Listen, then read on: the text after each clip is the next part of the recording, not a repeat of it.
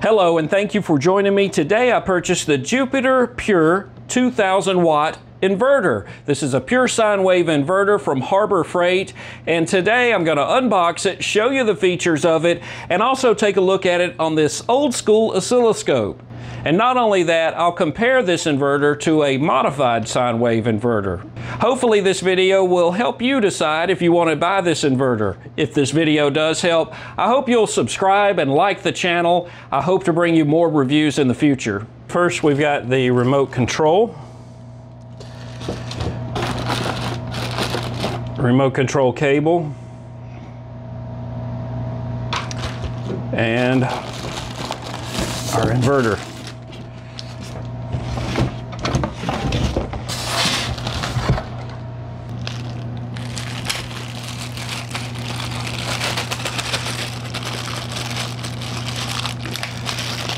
The remote control could easily mount on a vehicle, at front, or it looks like plenty of cable to mount your remote control also. And it does come with some mounting hardware as well. Now the inverter is unboxed. It's hooked up to the battery. First we have the outlet. The outlet has the GFI protection, the remote on-off port, USB port, DC input level, this would be your battery level, the DC to AC output, this is how much load is on the system, fault light.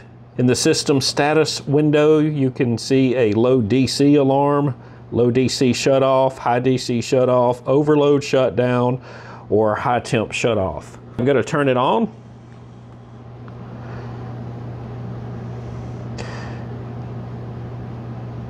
And we see we have voltage from the battery.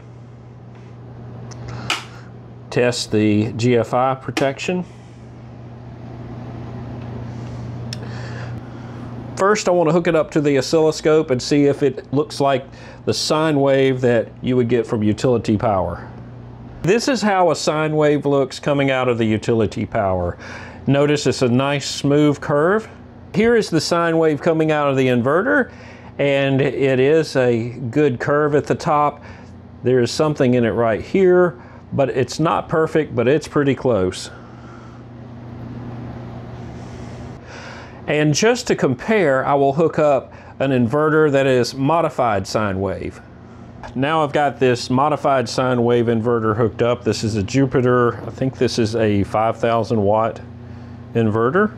Now I've got the lights off and you could probably see it a little better. As you see, this is what a modified sine wave looks like. This is the modified sine wave inverter. Of course, this will run some things, but it does not match your utility power as well, and sensitive electronics will have a little problem with it. Now I am back running the Jupiter Pure 2000 watt pure sine wave inverter.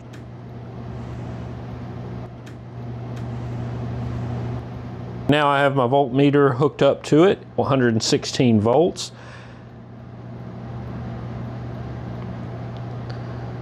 And the frequency, 59.95. Normally in the US we run at 60. So now I'll test it on a load, and to start out I have a heat gun. And I will plug this heat gun into my test outlet.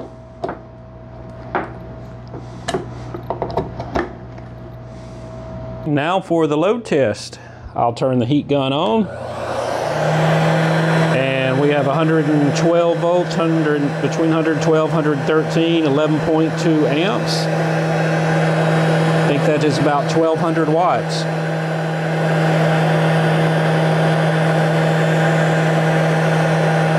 Sine wave looks good, and actually the sine wave looks better when you put a load on it.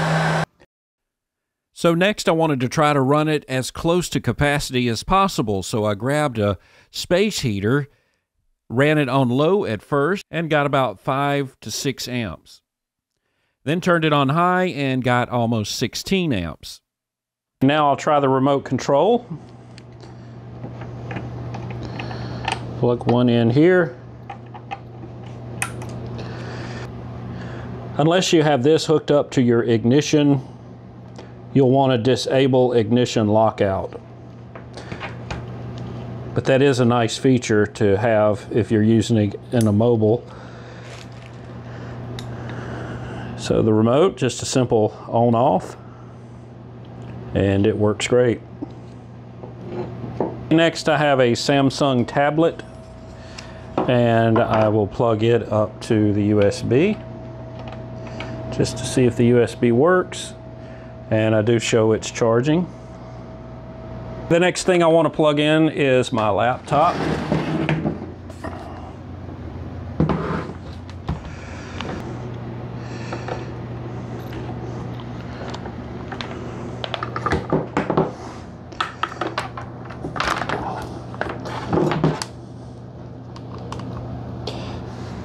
Okay, and I have a green light. Laptop is running off of inverter power. This is the first inverter that I know of from Harbor Freight that is a pure sine wave inverter. It's 2,000 watts, really good inverter, and it seemed to run pretty efficient. Now, if you are gonna push it and use the maximum load on it, I would suggest some really good batteries and probably a bank of batteries if you intend to run it for any length of time.